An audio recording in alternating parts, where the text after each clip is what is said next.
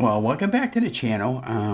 Ron's Keto Cafe, and I'm Ron. Well, if you're new, welcome, and if you're a returning member, welcome back. And if you're a new member, could you please share, like, and subscribe to the channel? It helps other people know when they post videos. Well, today we made a little breakfast. We did 1 egg and 3 sausages. The sausages I did in the air fryer. Those are the pre-cooked sausages from the Banquet family. Really love the taste, texture. And I ended up cooking my egg in the mini pie maker dash, and this is the first time cooking an egg by itself.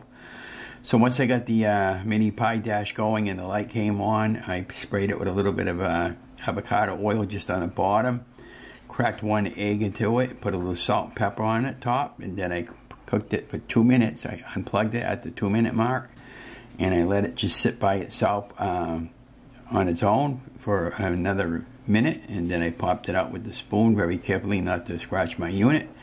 And as you can see, the egg looks like it's cooked in the top, and that black is a little bit of pepper, and I'm going to be careful not to crack the yolk. That's what it looked like on the bottom. Okay, now let's sample it together and open it up. And I usually like my eggs runny. Probably the question of the day is, how do you like your eggs? So let's see how this is. Okay.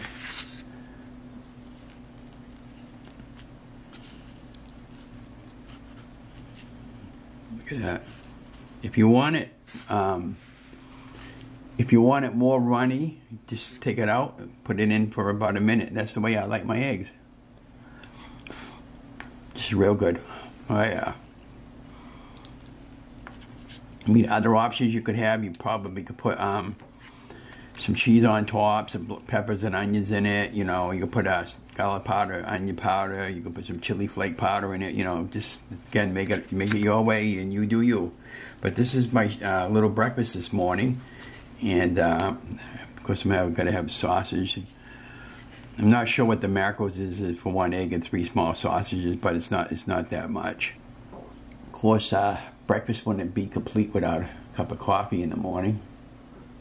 And I usually have the biggest size that the Keurig coffee machine would give me, and I use Nantucket blend medium roast.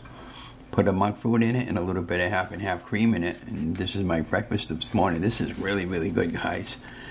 So I'm going to be doing a series of recipes on the mini dash pie maker, and I'm going to continue doing with the shuffle maker, and yeah, so anyways, I hope you enjoy this video. Don't forget to give me a thumbs up and let me know what you guys think. Do you have a pie maker? Yeah. Are you hesitant about getting one? I got mine at Kohl's, by the way, but I'm going to get the link on Amazon for that, so if you can go right into the link. And they do have a website. Maybe I'll put the website plus the Amazon link. I'm going to enjoy the rest of my breakfast. You guys stay safe, stay healthy. Don't forget to like, share to my channel. And thank you for all the newer subscribers. Have a great day, guys.